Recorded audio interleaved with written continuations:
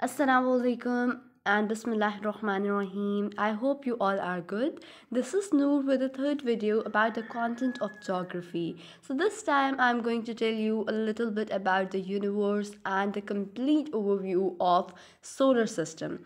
So let's start.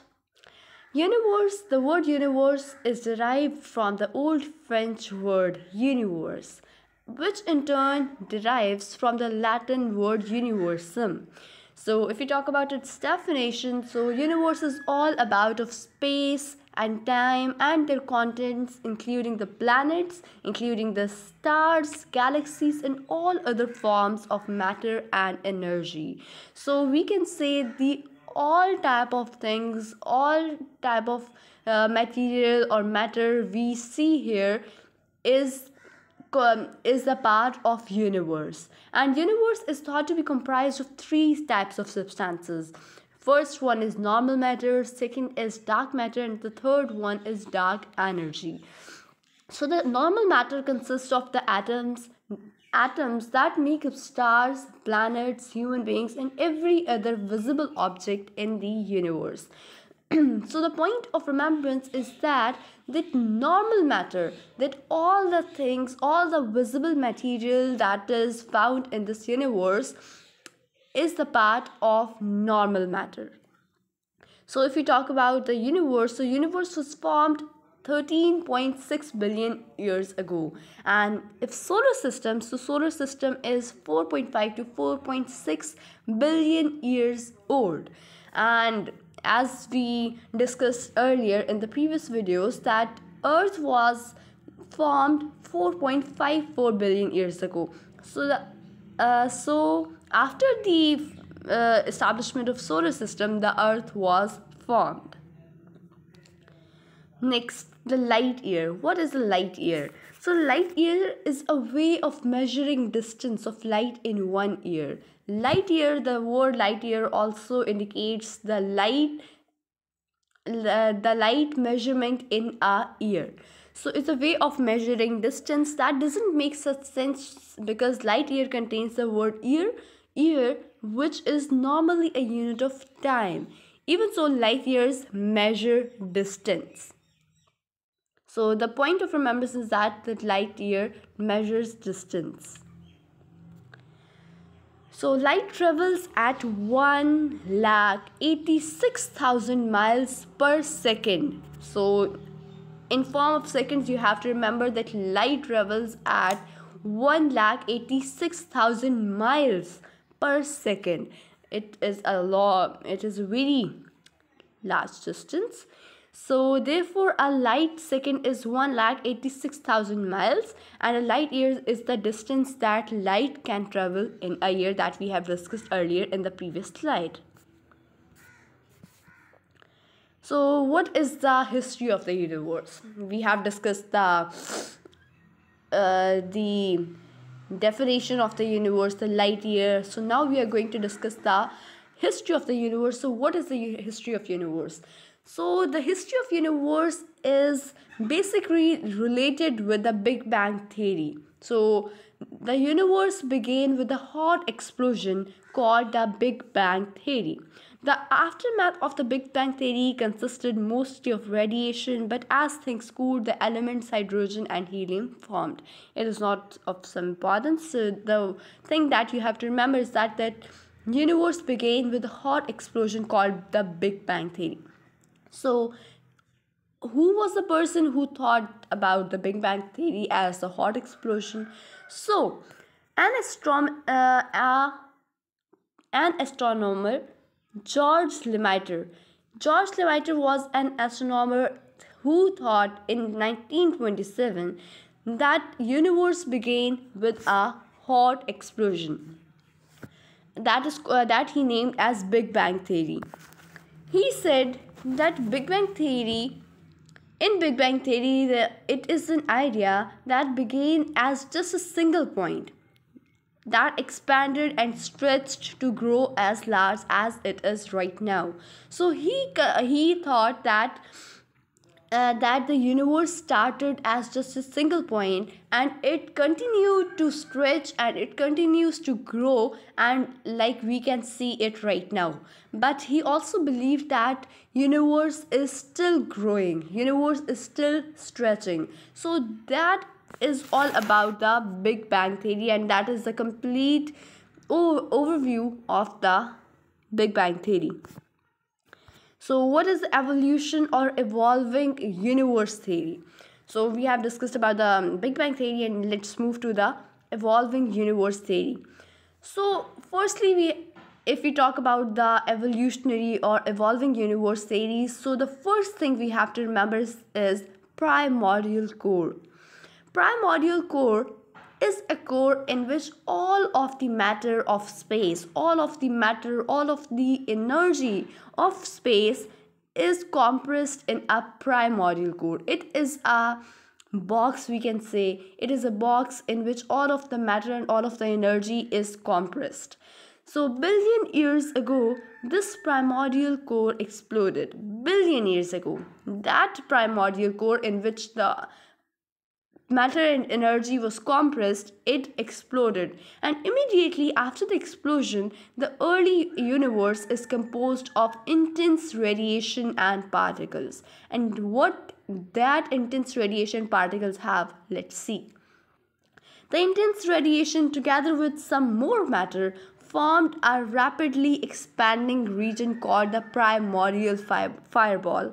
So we have seen that in a primordial core in which all of the matter and energy was compressed was exploded. So immediately after the explosion, the early universe is composed of radiations and particles, and that radiations together with some more matter formed primordial fireball. In time, the matter broke apart into huge clumps, and that primordial fireball broke into huge clumps, and they become the galaxies, and the smaller clumps within the galaxies formed stars. As we know that galaxies is the galaxy is made of billions and trillions of stars. So the huge clumps became the galaxies, and the smaller clumps within the galaxies formed stars. So, Big Bang Theory. Evidence for the theory, as we have discussed earlier, the Big Bang Theory was considered as a single point of universe that expanded day by day. So that was considered as Big Bang Theory. So what is its evidence? First of all, we are reasonably certain that universe had a beginning. Yes, we have a certain belief that universe had a beginning. So what is the beginning scientifically? So that was proposed by Big Bang Theory. Second, galaxies appear to be moving apart from us at speeds proportional to their distance. That is called a Hubble's law. So in the part of Big Bang Theory, Hubble's law takes very important role, plays very important role. That Hubble's law is the observation that galaxies are moving away from the Earth at speeds proportional to their distance. So in other words, we can say the farther they are, the farther the galaxies are from the Earth, the faster they are moving away from the Earth. So that is called the Hubble's law that you have to remember in the Big Bang Theory. So what is the evidence, what is the reason of using Hubble's law in the Big Bang Theory? So we see that this observation supports the expansion of the universe. As we have discussed earlier that George Lemaitre, the astronomer who proposed the Big Bang Theory, he also discussed that universe will stretch continually. So Hubble's law supports the expansion of the universe, and it suggests that the universe was one compacted in all of the space was compacted in the primordial core. Third, if the universe was initially very hot as the Big Bang suggests, we should be able to find some remnant of the seed. In 1965, this was discovered that a 2.725 degree Kelvin, degree Fahrenheit, that microwave background radiation which pervades the observable universe, so that was found in 1965. So we can say that Big Bang theory is certainly true. And the last one is finally the abundance of the light elements hydrogen and helium found in the observable universe are thought to support the Big Bang model of origins. So Big Bang theory is going to be very supportive.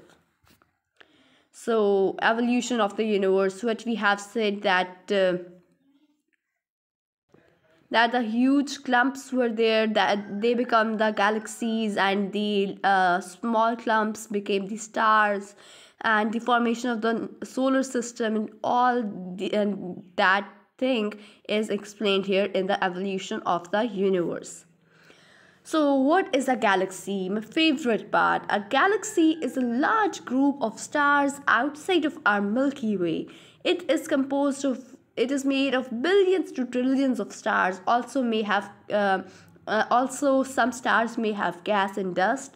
And the galaxy, which is composed of millions to billions to trillions of stars, can be of spiral, can be of elliptical, or can be of irregular shape. So galaxy has about 200 billion stars, or numberly if we talk about. So galaxy has about 200 billion stars and lots of gas and dust, and the stars are mostly very spiral, and it takes our solar system about 200 million years to revolve around one galaxy. Takes about 200 million years of our solar system to revolve around one galaxy. So you have to remember this, that in geography you have to take these points very serious. So that is the Milky Way. Geocentric theory. Geocentric theory and the heliocentric theory are my favorite theories, that in which you can explain their meanings very easily. That geo means earth and centric means center. So this theory states that earth is at the center of the revolving planets and stars. Whatever the planets, whatever the stars are revolving, so earth is in the center. As you can see in the diagram, the earth is in the center and the moon is revolving, the Mercury, the Venus, the sun, the Mars, the Jupiter, the Saturn, every planet is revolving, but the earth is in the center. So that is called as geocentric theory. It was proposed by the ancient Greeks and was accepted for about 200 years, just for about 2000 for about 2000 years it was accepted, and it wasn't correct. And heliocentric theory. So helio means sun and centric means centered. So this theory suggested that sun was at the center of revolving, as we have discussed in the geocentric theory, that in that the earth was in the center and helio in the as sun is in the center of all revolving planets and stars. So this theory was first proposed by Nicholas Copernicus in 1543 and later proven by Galileo in 1614. And this is what we believe on today. So heliocentric theory is correct and geocentric theory is not correct. So solar system. Solar system is a gravitationally bound system comprising the sun and the objects that orbit around it, either directly or indirectly. In the universe, we discuss that it is composed of all the planets, it is composed of all the stars, the galaxies, the atoms, all the visible objects found. But in solar system, it is comprised of the sun and the objects that orbit around it. Only that area, the objects and the sun that orbit around is called as solar system, and it is in constant motion with the planets and their moons, comets, asteroids, and other space objects revolving around the sun. So as you can see here, the sun and then the four planets: Mercury, Venus, Earth, Mars. then asteroid belt, this is a belt, and then after there are the four other planets: Jupiter, Saturn, Uranus, Neptune, and these are comets and asteroids. These will be discussed later.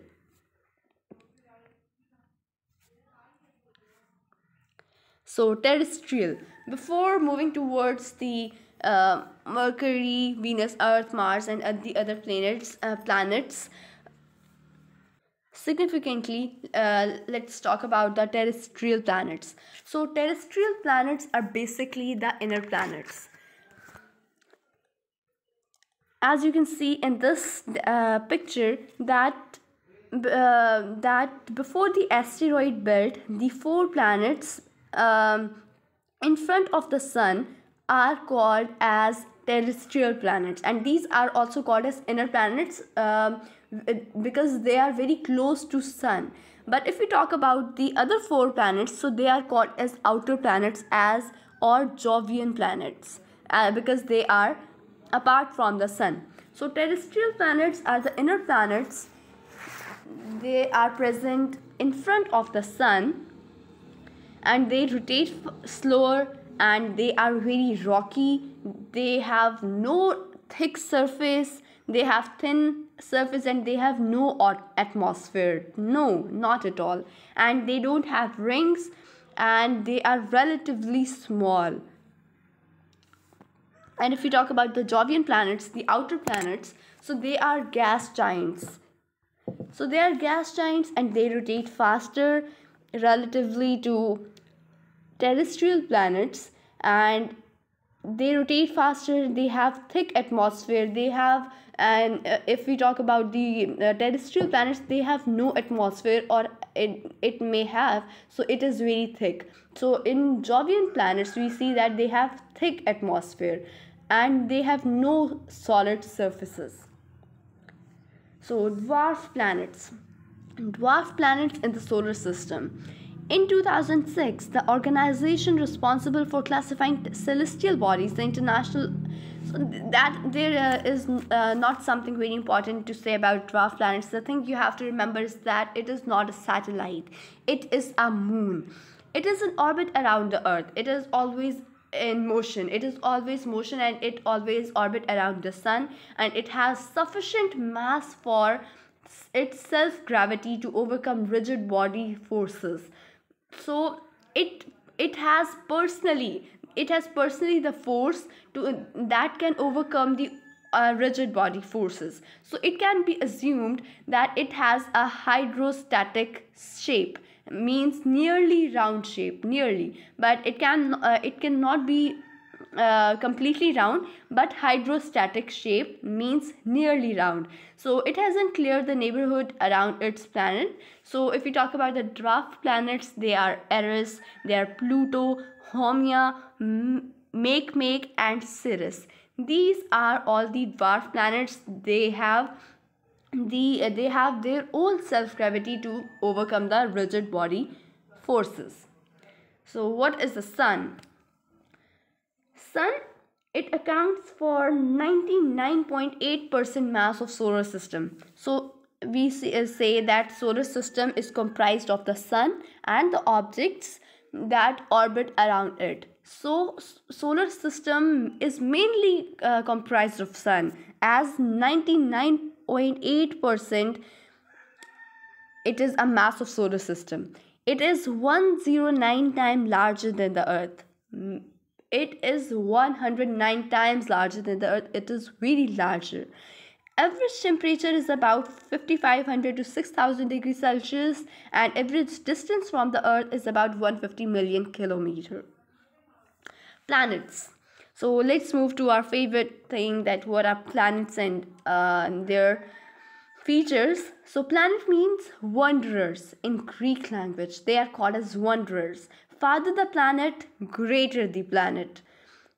As we have discussed in the Jovian or the terrestrial planets, that we have discussed, the terrestrial planets are relatively small. So one complete circling or orbital path is called revolution, and it rotates on its own axis. The one thing that is very important, the difference between the revolution and the rotation. So revolution, uh, that it rotates, that it completes its axis around any other body, or rotation is the complete the rotation on its own axis. So Mercury, first one is Mercury. Mercury is a dead planet and it could not hold atmosphere. Its rotation in 59 days, revolution in 88 days, and all that. And the first, that one main important thing is that Mercury is the smallest planet of all. You have to remember this, smallest planet of all, that it is a dead planet, and innermost and swiftest planet, and the rotation and revolution we have discussed before. Next one is Venus. So Venus is the hottest planet. It is most brightest and also called as evening star. It is also called as evening star, and it also called as earth twin. Means its size, its density, and its mass is comparably same as of earth.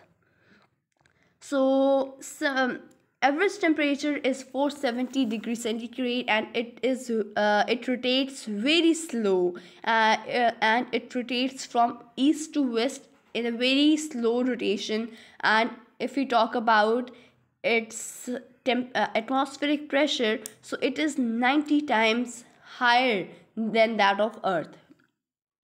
In case of size, density, and mass, it is same to earth, but if we talk about the atmospheric pressure, so it is 90 times greater than that of earth. Earth. So earth is the third planet, and it possesses many unique qualities. One of that unique quality is it has physical environment in which people can survive, in which we live. So it has physical environment. It rotates in 24 hours, and it completes a revolution in 365 days. And it has one moon called as Luna. Mars. It is closest to support hardest forms of life. It is closest to support hardest forms of life. It can support the survival. And white polar ice caps, this water is present in where water is present in traces, and as it can support life, so it has water present in traces. And it is very dry planet. It is reddish rock and sand and soil. It is second smallest planet. As we have discussed earlier, that Mercury is the smallest planet and the Mars is the second smallest planet, and it is called as red planet, and it has 2 moons.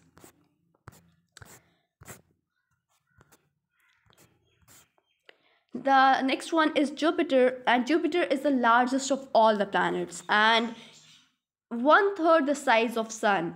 It is the largest planet, and it consists of the 1/10 the size of Sun. It completes the rotation in 10 hours, and its largest moon is Ganymede. The things you have to remember very seriously. The next one is Saturn. It is second largest planet, and it has rotation in 10 and 1/4 hours.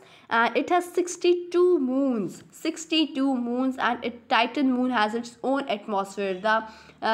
Its moon named as Titan has its own atmosphere, and completely it has 62 moons. The 7th one is Uranus, and it is surrounded by polar circling rings. Polar circling rings, and it is also known as green planet. Methane, it has methane in its atmosphere, and it rotates on its side.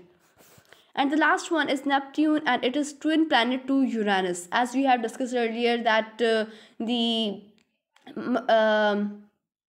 Venus is twin planet to Earth, so Neptune is twin planet to Uranus by polar circling rings. And it also consists methane in atmosphere.